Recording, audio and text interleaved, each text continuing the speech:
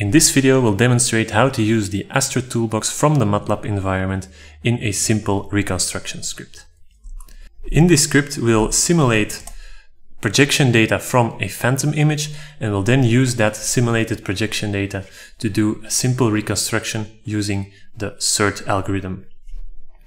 So we will start by creating a phantom image. This is done with the phantom function that is built into MATLAB, and we specify the size. So let's say we want a 256 by 256 phantom image.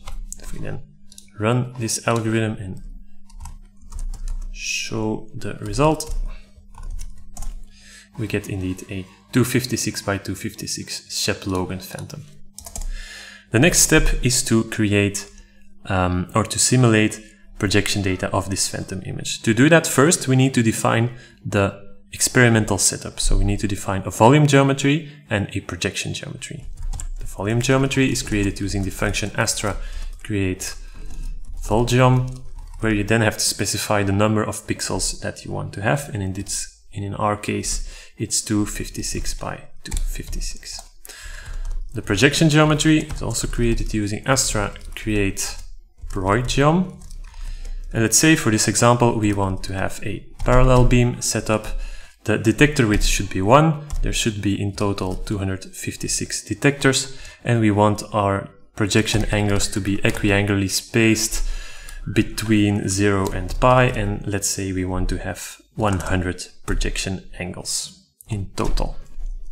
The next step is then to actually create or to simulate the projection data.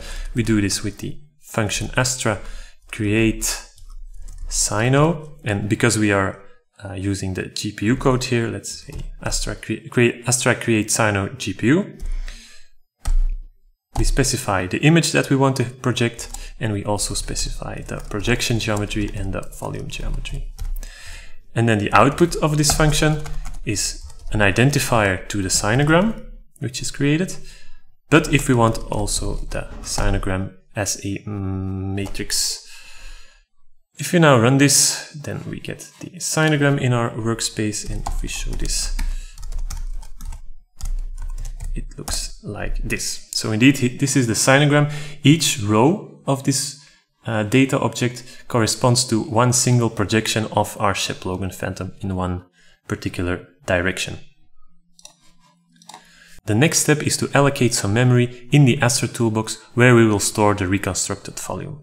This is done using the ASTRA makes data 2D function, where we specify that we want to create a volume object with the volume geometry, and we want to initialize it to 0. And then the result of this function is an identifier to our reconstruction volume. The next step is to configure the reconstruction algorithm. We do this using a configuration struct, where we specify that we want to have the SERT algorithm, and also that we want to have the CUDA version of it. And then we have to add two parameters to this configuration, namely the projection data ID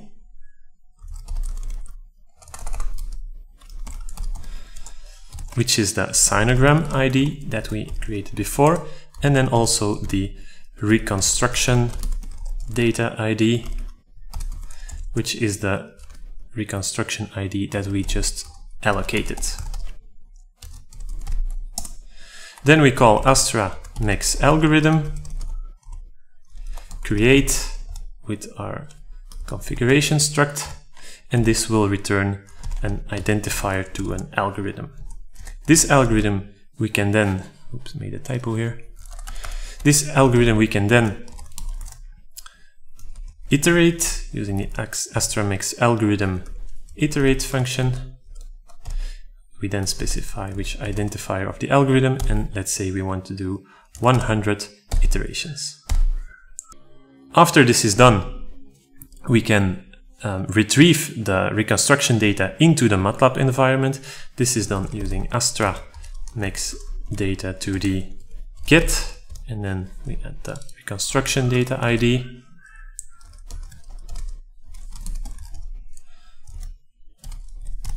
And store this into MATLAB matrix. And then finally, we have to think about our memory management here, and we have to delete all the objects that we have created. So we do ASTRA mix data 2D, where we then delete the sinogram ID and the reconstruction volume ID.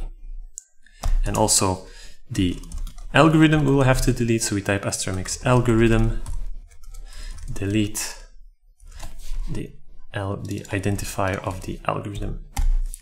So that should be it. If we now run this script, and if we then visualize the result, we indeed get a reconstruction of the ship Logan Phantom